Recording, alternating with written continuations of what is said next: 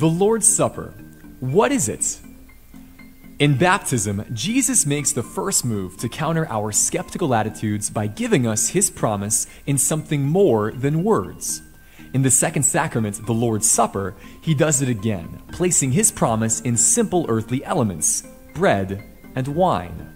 He calls this his New Testament. The word testament is key to understanding the Lord's Supper. So why is Jesus giving us a testament? At the Last Supper, nearing his death, he announced his last will and testament as a way of giving what he had to his heirs. So here are a few more questions. Who are his heirs, and what will they receive as an inheritance? The first question holds something of a surprising twist, but paying close attention here will help you understand the inheritance. On the night of the Last Supper, Jesus shared a meal with his disciples. As the following hours unfolded, by the end, not one disciple stood up for Jesus. They deserted him and sinned against him. And so we begin the Lord's Supper by saying, on the night he was betrayed. Here's the twist though. The people Jesus names as heirs are those who desert him, betray him, sin against him. Now we have a better understanding of the inheritance. When Jesus was crucified, all his possessions were taken away from him. He had only one thing left to give, his promise of forgiveness. And that's what's happening in the Lord's Supper. When you receive the bread and the wine and hear the words of promise, as Jesus gave us to say them, you receive Jesus' last will and testament. You are a betrayer. He chooses to be an heir of his estate, the promise of forgiveness. Now, having been chosen to be an heir to a great inheritance, Luther understood and wanted you to understand one more thing. We cannot change the words of a last will and testament, not what they say and not what they mean. To do so undermines the inheritance itself. And so Luther entered into one of the greatest disputes in the history of the church. When Christ said, "This is my body, this is my blood," did he really mean it? Luther's answer to that question was clear. Is means is. As Luther put it, for as Christ's lips speak and say, so it is. He cannot lie or deceive. Therefore, as Lutherans, we believe this is my body, this is my blood for the forgiveness of sin means what it says. This is most certainly true.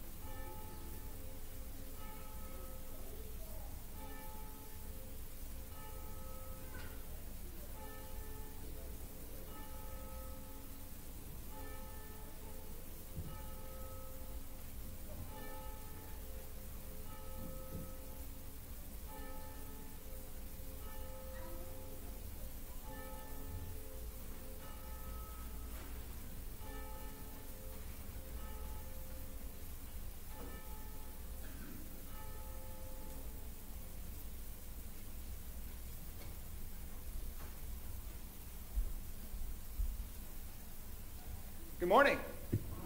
Welcome to worship today. This is the 7th Sunday of Easter. This is the last Sunday of the Easter season. And it's one that has great meaning for me. I'll tell you a little bit more about it in the sermon today. But the day after, or the week after the 7th Sunday of Easter is Pentecost. And, let's see.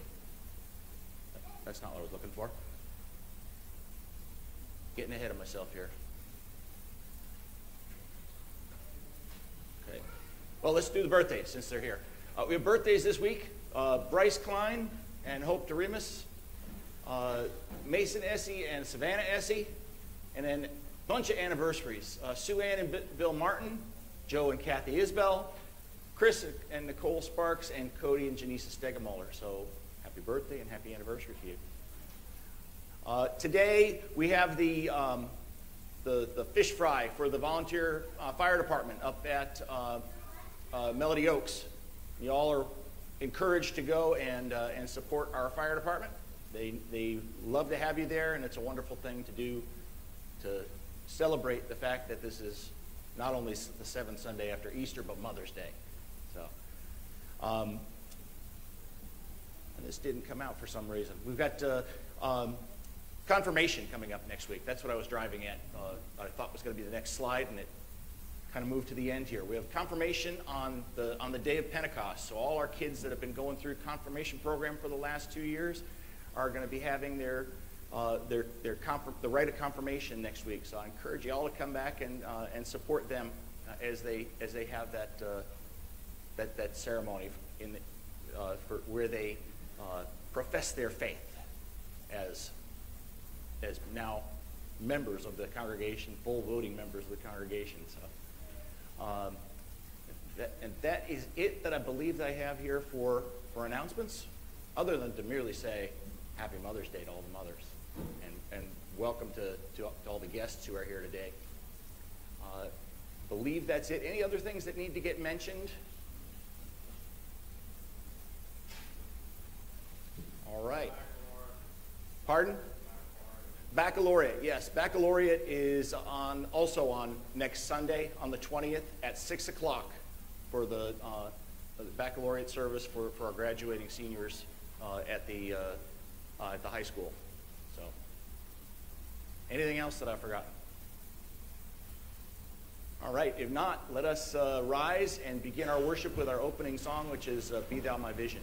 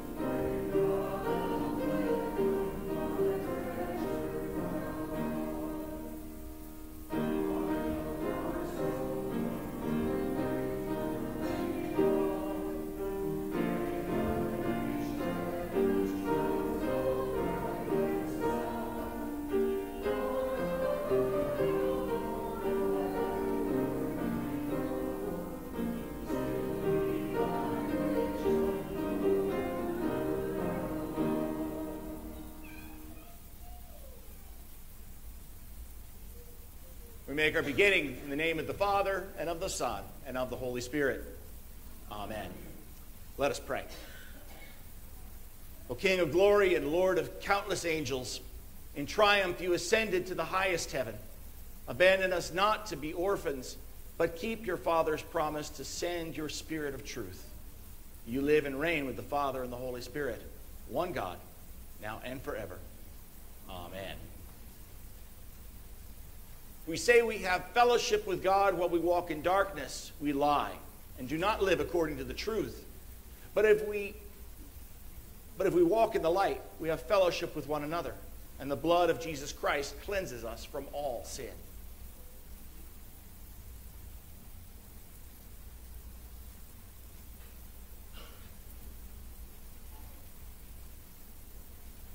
Have mercy on us, O God, according to your steadfast love. According to your abundant mercy, blot out our transgressions. Wash us thoroughly from our iniquity, and cleanse us from our sin. Create in us a clean heart, O God, and put a new and right spirit within us. Cast us not away from your presence, and take not your Holy Spirit from us. Restore to us the joy of your salvation, and uphold us with a willing spirit. Amen. In the mercy of Almighty God, Jesus Christ was given to die for you, and for his sake, God forgives you all your sins. For thus says the Lord, I will sprinkle clean water upon you, and you shall be made clean. A new heart I will give you, and a new spirit I will put within you, and I'll remove from your body the heart of stone, and will give you a heart of flesh. You shall be my people, and I will be your God. Amen.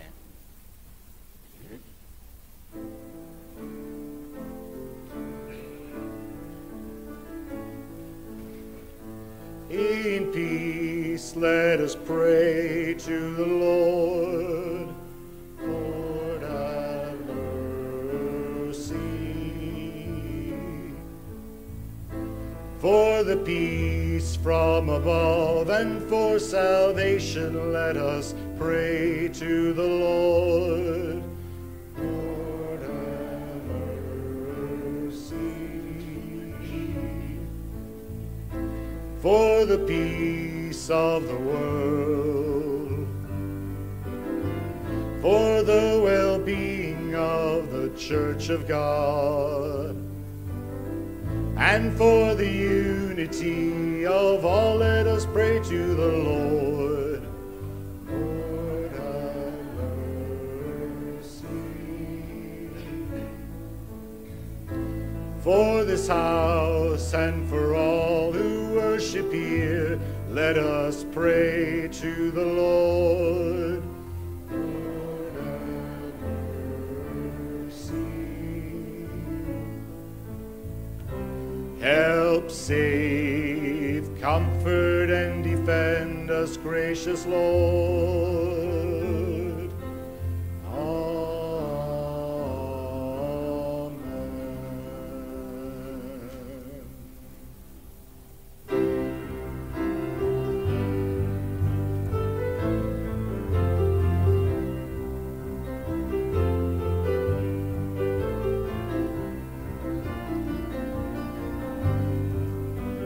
Come, worship the Lord, for his great glory and power.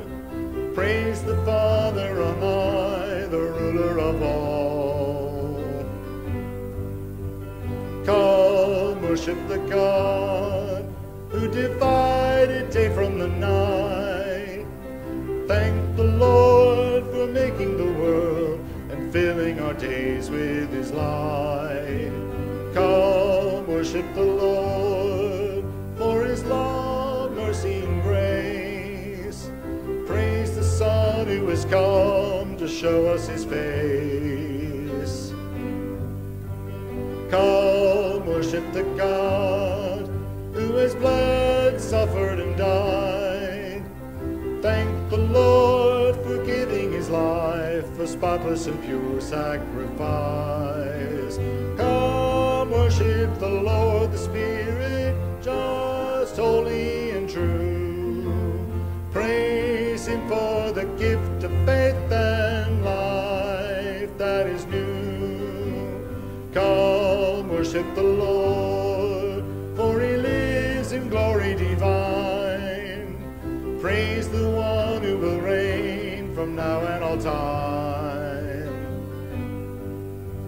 Come, worship the God who is here, called us his own. Thank the Lord to whom we belong, and lift up our prayer and our song. Amen.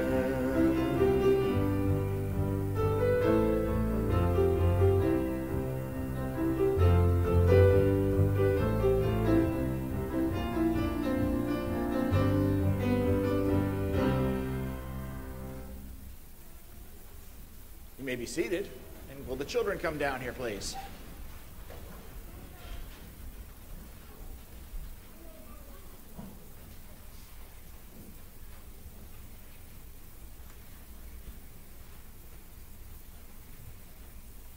Where is everybody? I know you're here. Come on, kids.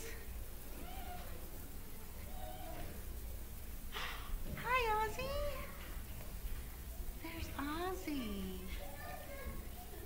Good morning. How are you guys today? Where are my buddies? Come on down. Yay, you made it. Boom, you got it? Okay. Okay, no problem. Well, how is everybody today? What is today?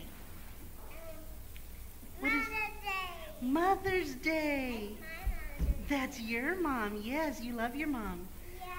Yes. That is your Mother's Day. Yes. It's my Mother's Day and my Ruth's Mother's Day. Wonderful. Good job. Yes. Yes, so everybody's going to treat their moms real special today, right? Yeah, that's his guitar. Okay. That's the guitar. So, yes, so remember, thank your mom today for everything that she does for you. Because there's nothing mom won't do for you, right? No, Mommy. Right. Right. No.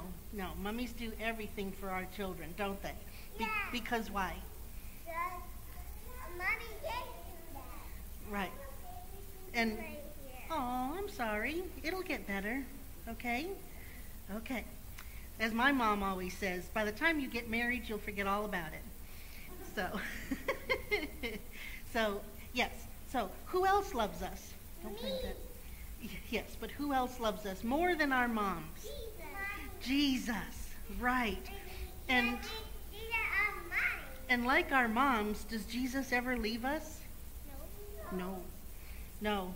But our moms, we can see our moms because our moms are always with us, right? Can we see Jesus? We know he's in our heart and we know he's with us, but we can't see him, right? Because physically, meaning with his body, he's not here. And that's what our lesson says today. It says, I will remain in the world no longer. That means he went up to heaven. But they are still in the world, and I am coming to you. That means we are still here. And he's going to come back to us someday, right? So Jesus asks his Father, which is God, to protect us by the power of his name. So even though Jesus isn't here with us, he's still with us. Now, does anybody here like to do puzzles? Me. You like to do puzzles? You like to do puzzles? Do you ever do mazes? Do you know what a maze is? No, not me. This is what a maze is. That's what a maze is. You've done one of those in school. I've seen you do those. Have you ever worked on any of these kinds of puzzles? Yeah? Well, it's got a whole bunch of different lines in it with a whole bunch of different ways you can go.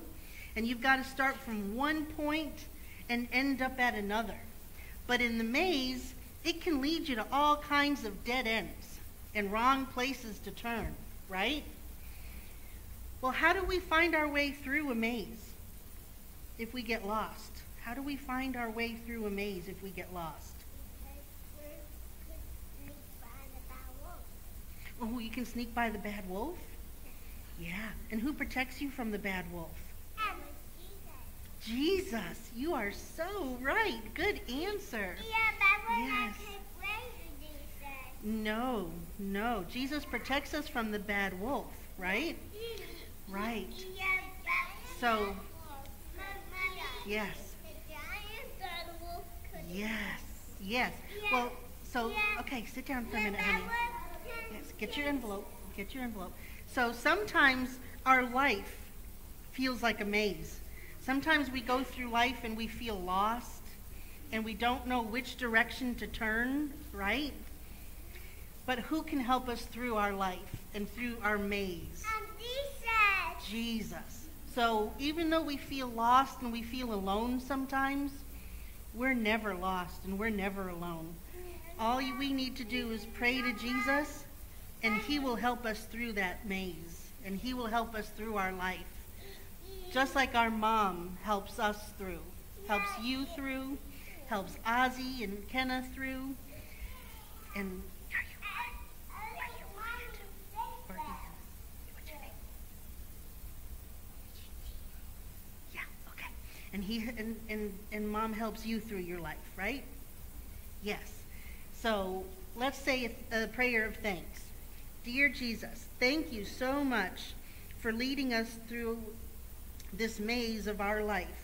And whenever we get lost, we don't need to be afraid, because we know you will lead us to the other end of that maze, which is to be with you in heaven forever and ever. In your name we pray. Amen.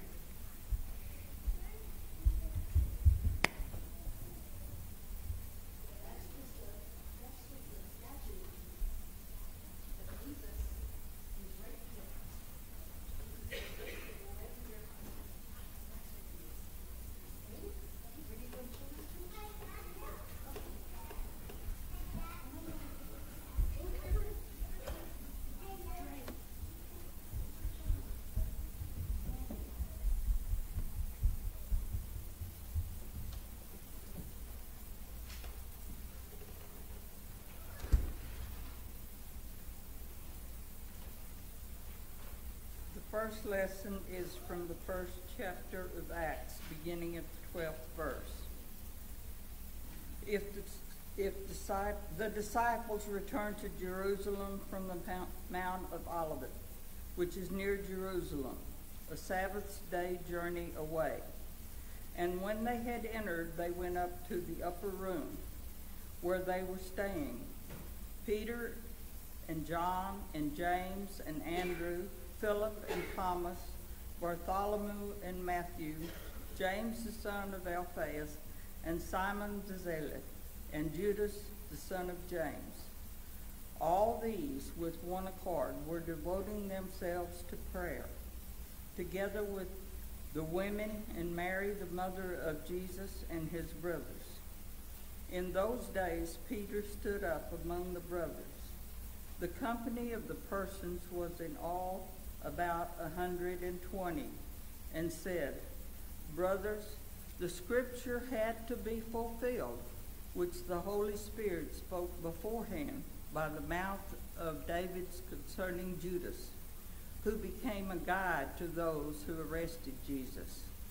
For he was numbered among us and was allotted his share in this ministry. Now this man acquired a field with the reward of his wickedness, and falling headlong, he burst open in the middle, and all his bowels gushed out. And it became known to all the inhabitants of Jerusalem, so that the field was called in their own language Al-Qadama, that is, field of blood.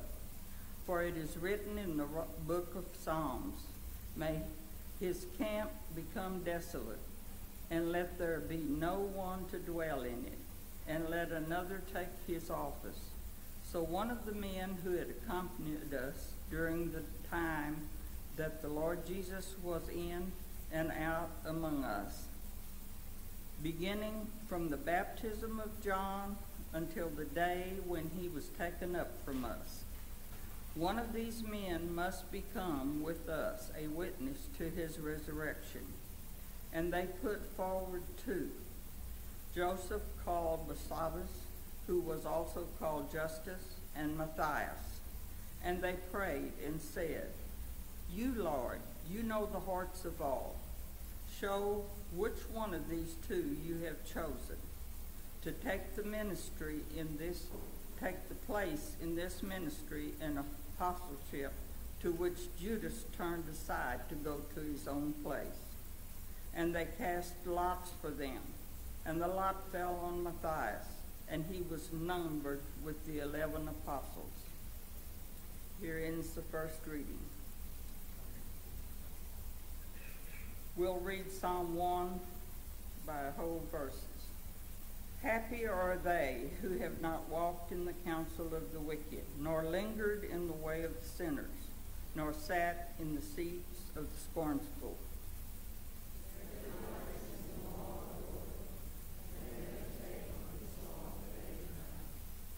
They are like trees planted by the streams of water, bearing fruit in due season.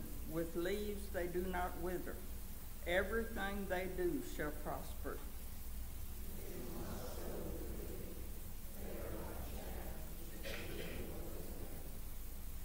Therefore the wicked shall not stand upright when judgment comes, nor the sinner in the counsel of the righteous.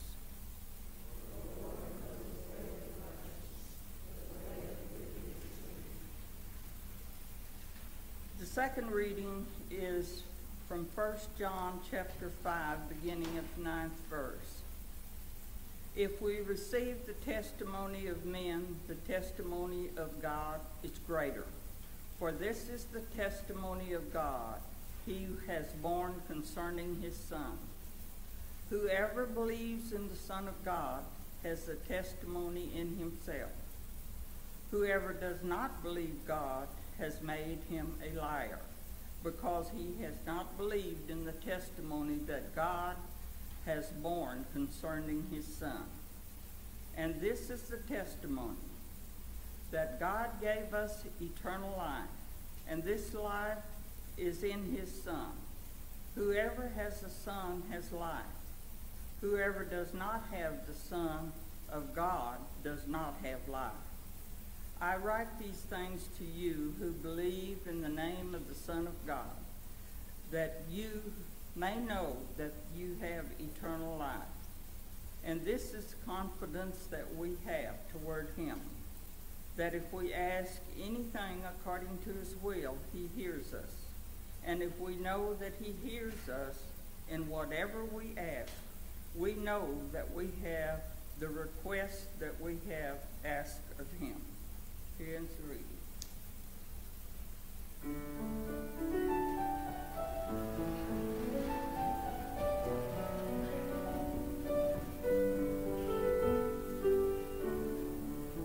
In our ears to hear your word, Lord, your love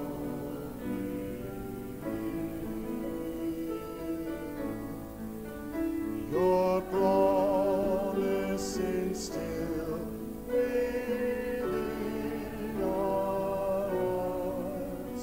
I sow in us the seeds of faith.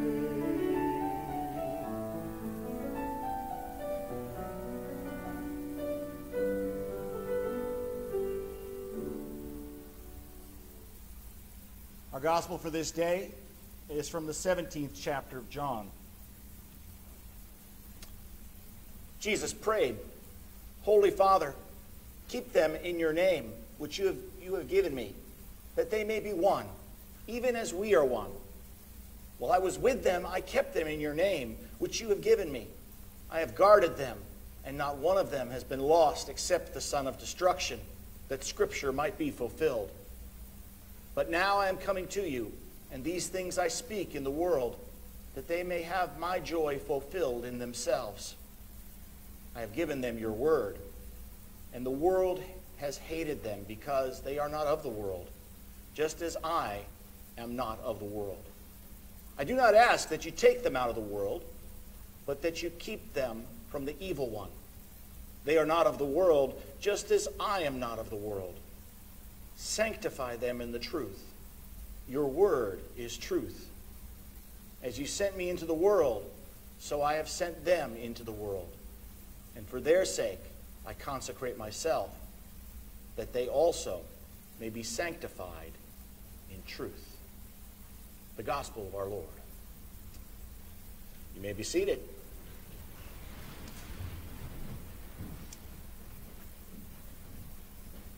Now, I don't expect that you remember this, but I'm pretty sure I've mentioned in the past that the seventh Sunday of Easter, especially the gospel text from this cycle of the lectionary, which is year B in the lectionary, is of some special meaning to me.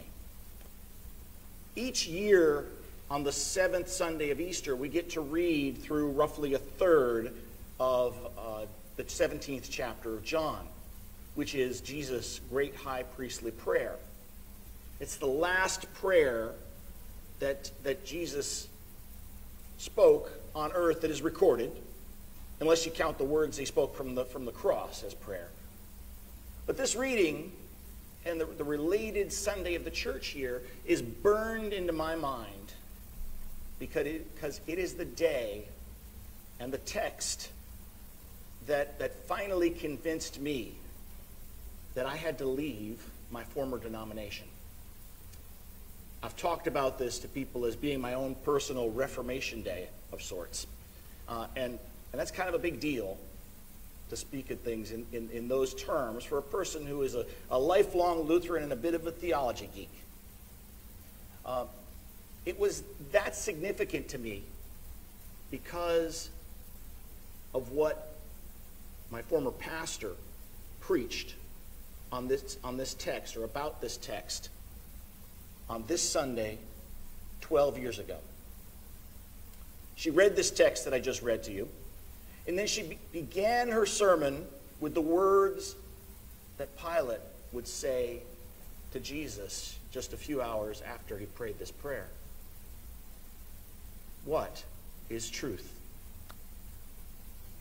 And then she began to talk about how the truth is relative. Oh, I wish I had a recording of that sermon so I could go back and listen to it. And I'm sure that I would have several really bad examples that I could give you that would detail how I got more and more disappointed as the sermon went on, and then I got angry. I was thinking that perhaps this method of preaching that she was doing was going to be some kind of a satiristic exercise, and that she was going to come around to the eternal truth that shatters this false secular idea that is so common in our culture now, the idea of moral relativism, and then end with a rebuke of this idea as sinful and a call to repentance and the sweet salve of the gospel that promises forgiveness, salvation, and eternal life. But she didn't. And when I later confronted her with this, she doubled down on this enthusiast's idea that we can't discount the idea that God may be revealing something new in these days. This in spite of the clear testimony of Scripture that nothing that contradicts the Word of God will ever be a new truth. So I won't bore you with the struggle that ensued in that congregation as a result of that sermon being the straw that broke the camel's back. But it was more than one sermon. It was the slow drip, drip, drip of studies on sexuality that sought to undo the Word of God. It was the idolization of a very tiny proof text that was in our gospel reading today as well. That phrase, that they may be one. You've heard that before, right? They took this idea that they may be one, and that's not the idea of this unified church. You know, it is indeed a good Lutheran one, as I'll explain in a moment. But the heavy emphasis on what was known as the ecumenical movement in the church rose to the level of idolatry. See, there were agreements that were hammered out by delegations from the Lutheran Church to other denominations that looked for all the world to be much like the diplomatic corps that works within the State Department, creating treaties or other international trade deals. But within the church, you see, these deals that brought about altar and pulpit fellowship arrangements required one denomination to acquiesce to the other on important points of doctrine. Something that Lutherans traditionally had not been willing to do. In fact, our ancestors left Germany to come here because the rulers of Germany were forcing churches to merge so that they could have a unified church in their kingdom. That idea of a visibly unified church is one that goes back a long way. That was a serious enough problem for people to leave everything behind as our ancestors left Germany and came to the wilderness of Texas or Missouri or Minnesota or the Dakotas or some other places. Some even went to Australia.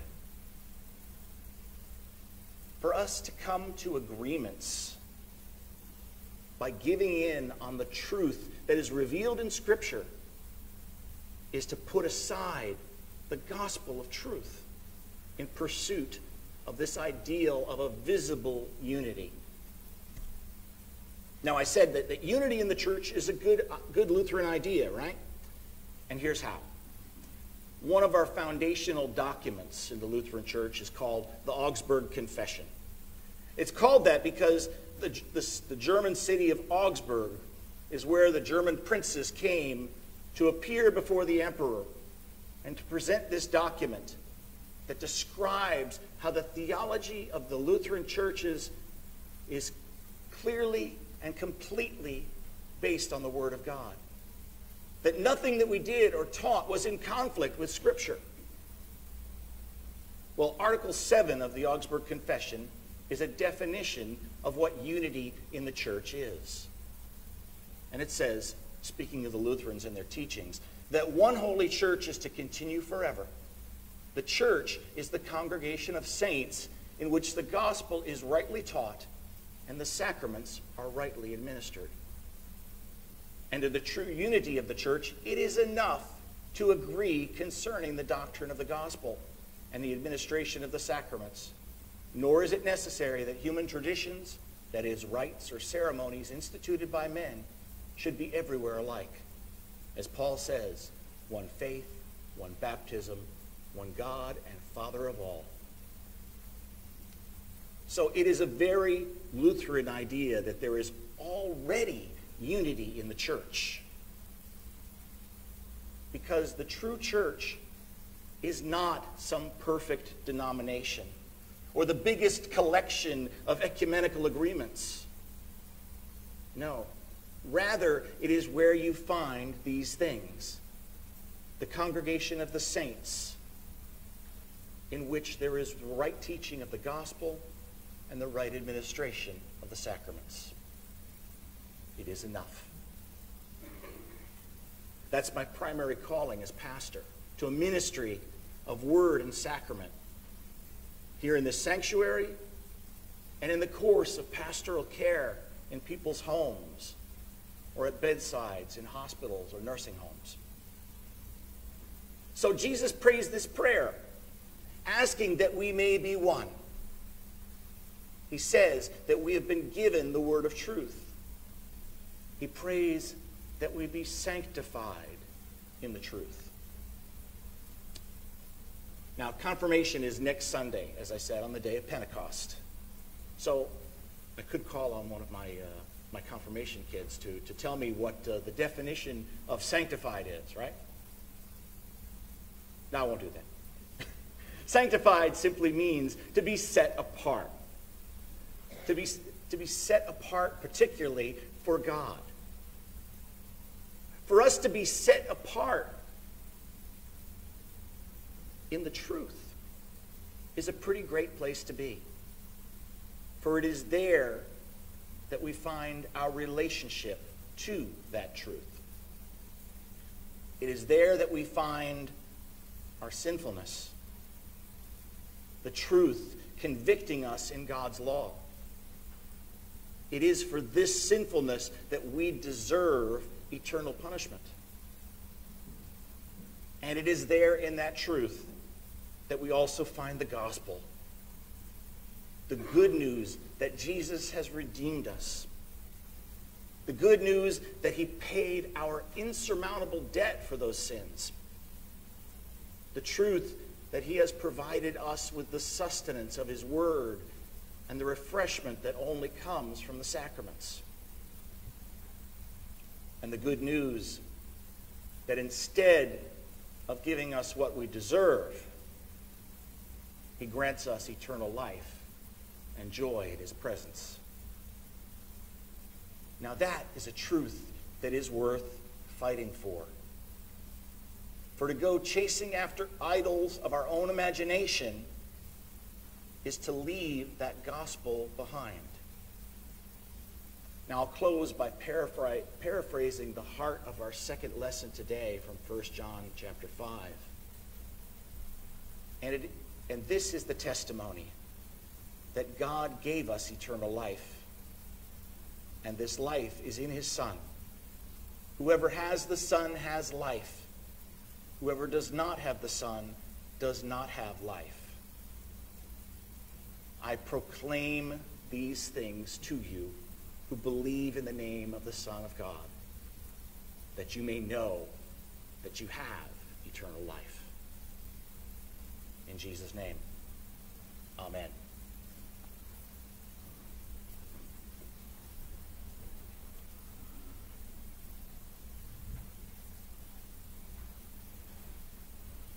If you please rise for the singing of our hymn of the day, Christ has made the sure foundation.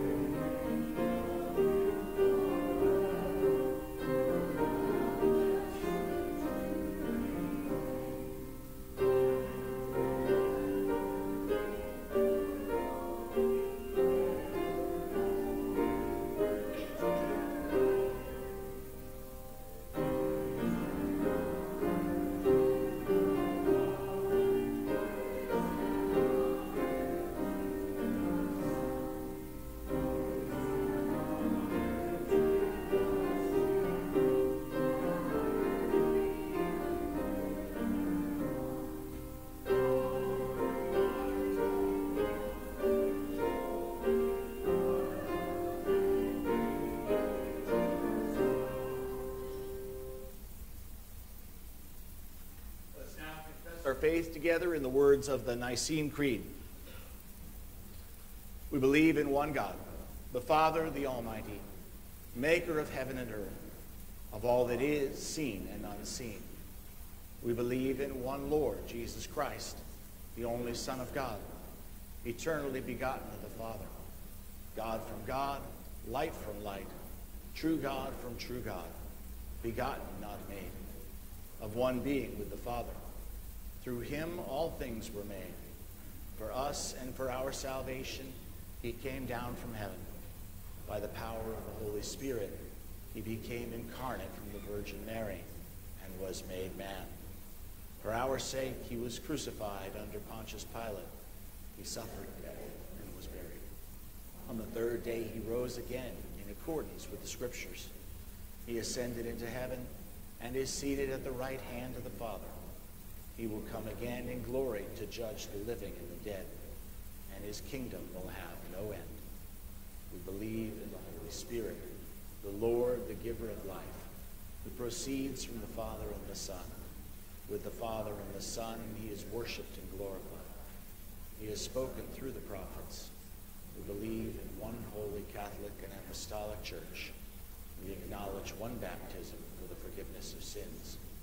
We look for the resurrection of the dead and the life of the world to come.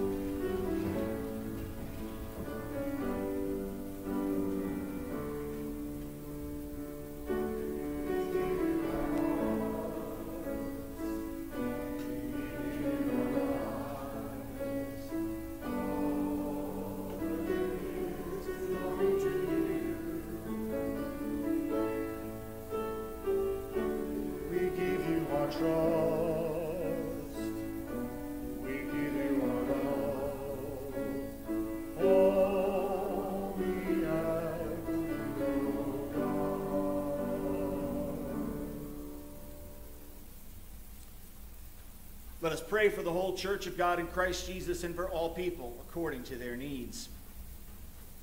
Lord God, in the pages of Holy Scripture, you reveal your salvation. Guide our efforts at proclaiming your word. Thwart the plans of all who desire to prevent your kingdom from extending to the lost. Bring to joyful fruition the gospel seeds planted by missionaries, pastors, teachers, and all your people. Lord, in your mercy, look with favor, O God, upon all our mothers. Guide them as they serve you in caring for their children. Ease their anxieties as they perform daily parenting responsibilities. Bring them joy in the privilege of nurturing their children. Lord, in your mercy.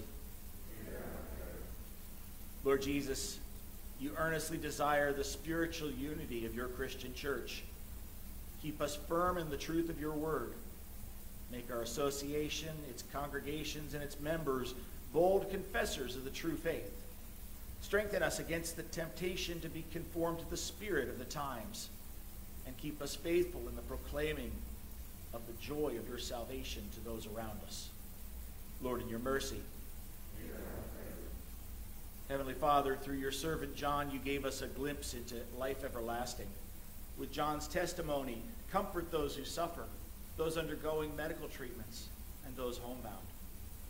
Especially this day, we pray for Ruth and Arik Wasilis, for the Mason family, for Emery Milgrad, Larry Schwartz, Shirley Bailey, Leroy Neiman, Harold Kruger, Harriet Fisher, Lester Giesland, Christy Wells, Caroline Martin, Fred Hartley, Ray Hammond, Robbie Russell, Ethel Shane, Annie Hodges, J.C. Parton, Lorena Schwartz, Judy Pox, Victor and Eleanor Limmer, Gladys Strempler, Wilfred Strempler, and all those we bring before you, and our hearts are allowed at this time.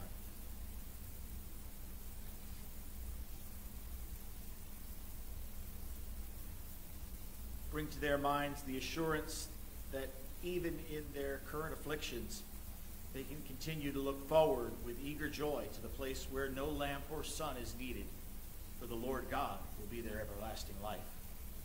Lord, in your mercy.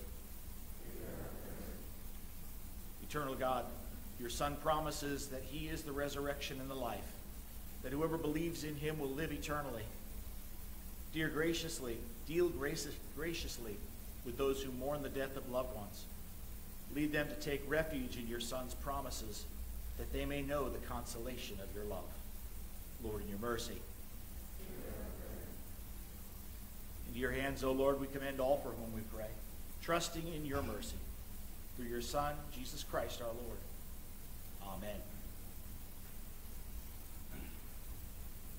Let's now pray together boldly the words our Savior gave us to pray. Our Father, who art in heaven, hallowed be thy name. Thy kingdom come, thy will be done, on earth as it is in heaven. Give us this day our daily bread, and forgive us our trespasses, as we forgive those who trespass against us. And lead us not into temptation, but deliver us from evil. For thine is the kingdom, and the power, and the glory, forever and ever. Now may the Lord bless you and keep you.